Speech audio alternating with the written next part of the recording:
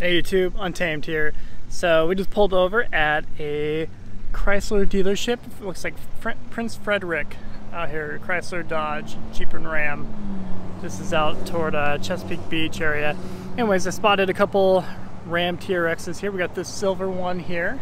Then you can see the white one over there. We'll look at both of them real quick. And most importantly, I'm excited to share the absurd window sticker on these. It's not window sticker, ADM rather, so additional dealer markup. You guys might get a kick out of it. So this is that glorious 702 horsepower supercharged V8, and it is amazing me, but at the same time they're not flying off the shelves. So I remember when I was looking at one of these, it wasn't that long ago, it was when I was looking at my Land Cruiser.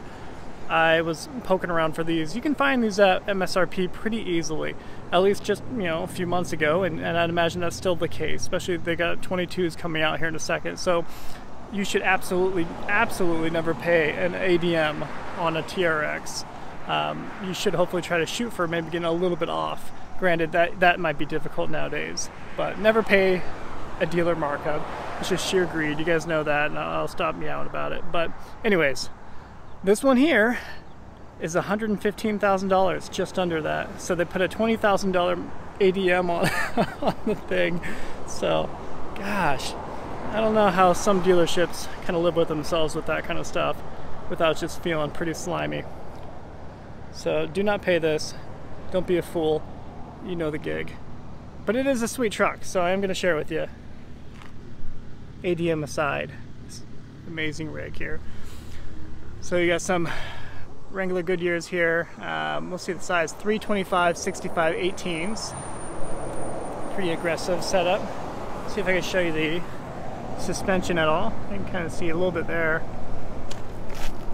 I do like the two-tone, you know, where they have the black on the bottom. I think that looks pretty cool. As for the ram bar, I'm not a huge fan of that. Let me know what you guys think of that part. I do love the anvil gray. This is not anvil gray. Anvil gray is on the launch edition version of it, and I thought that one was pretty sweet. So the quote-unquote first edition is kind of like a dark gray, kind of like leadfoot gray on the Raptor. It's similar to that, but I think a little bit darker. I'll show you you can kind of just get a good idea just how wide they are though, right? Like, that is pretty freaking sweet. Non-functional little faux vent thing here. It's kind of silly, but whatever.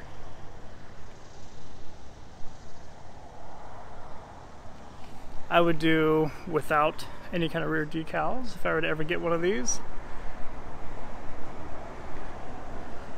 It's a ram bar, the bed liner, and of course the spare tire mount there in the center. Look how wide that is. That is pretty sweet. As far as presence goes, I do think this looks better than the Gen 2 Raptor, and I don't know. I'd have to see it side by side to get a good feel in person, this compared to the Gen 3s. I love the headlights, but it just really is pretty close, pretty similar to the Ram Rebel, right? The typical or the standard Ram 1500 Rebel. It's just too similar looking. This hood is amazing.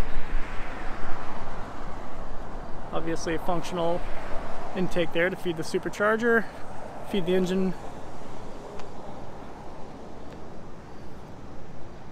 I'll go show you the window sticker here though. But it is a sweet rig.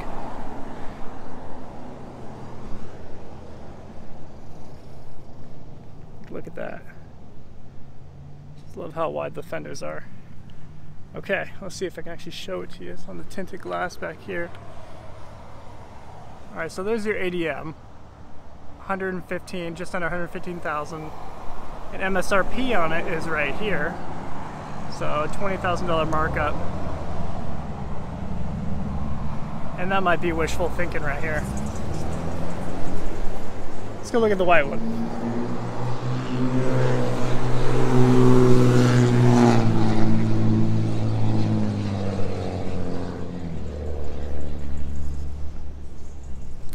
So I think this one looks better between the two.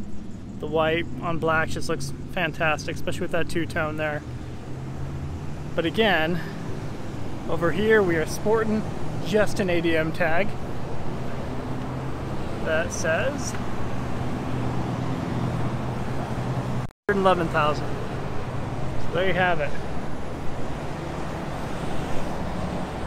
You get the $20,000 bed cover.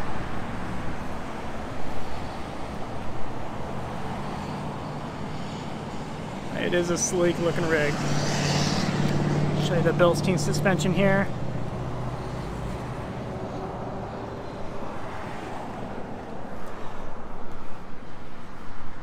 I think it has something called jump detection. As soon as you're about ready to actually take air, get airborne, the suspension shocks, everything tightens up and prepares itself for the landing, for the softest possible landing, which is pretty cool.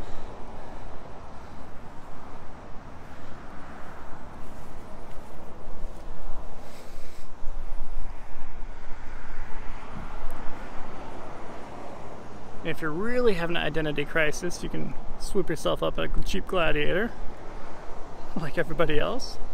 But yeah, I don't know. I mean, at least it's kind of subtle. I think the ones on a Raptor were a little bit too extreme, just a little bit too much in my opinion. But this, I don't know, this is definitely doable, but I would lean toward getting rid of that.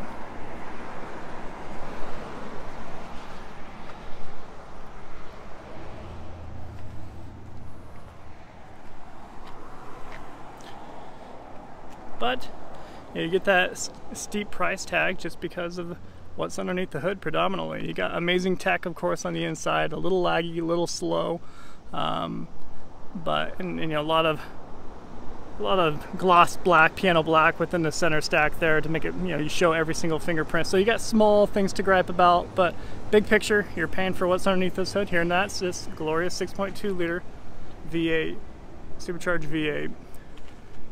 Actually don't mind that hood graphic though. I think that's okay. I think it's pretty cool. You know, as for the Raptor R, it's going to be, you know, equally fast, or maybe even just a little bit faster. There's reports of it being 750 horsepower, but we'll see about that. But with that, I think it's going to be a little bit more exclusive by the sounds of it. We'll see. Time will tell. But I think it just might be a little bit more difficult to get your hands on that. And if you don't, if you're not besties for the rescues with the Ford family, you may not get your hands on one, at least so quickly anyway. So this is definitely much more doable. Like I said, you can pick them up at MSRP if you actually try and use that little thing called Google and make a few phone calls. You'll get one at MSRP.